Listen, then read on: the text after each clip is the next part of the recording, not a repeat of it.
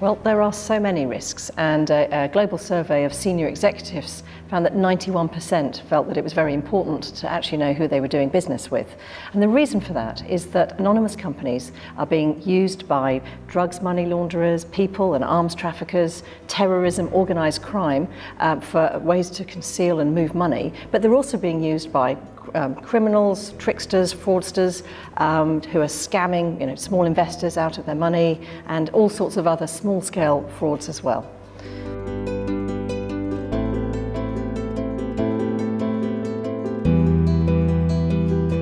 Well, it's on two levels. The best way to really tackle the anonymous ownership of companies is on two levels. One is that there needs to be a massive change in what is considered acceptable business practice. And currently, secrecy in business, this misuse of anonymous companies, is a sort of accepted business practice. That needs to change, and I think we're starting to see that. And the other thing that needs to change, and is already underway, is that governments need to take responsibility for the companies that are set up in their domain. And so with the fifth EU anti-money laundering directive of December last year, that's going to now be a requirement for all countries across Europe to have registers of the beneficial owners of companies that are publicly accessible.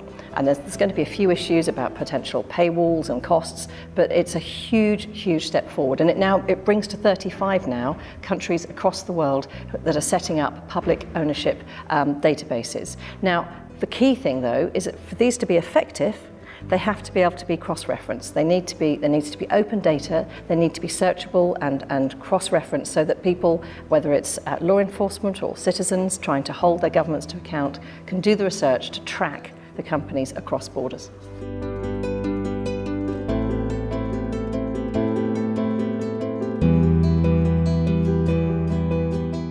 Well, I think that this is already starting to change, and it needs to change country by country. It's not about setting up some huge globalized structure. Governments need to take responsibility for the companies that are operating in their countries. And so I think we're seeing a big development towards that with the fifth EU anti-money laundering directive. And in the UK, there's the world first set up in 2016 of a register of persons of significant control, which again, it's a work in progress, and there are things that need to be sorted out with it, but it's a very good intent.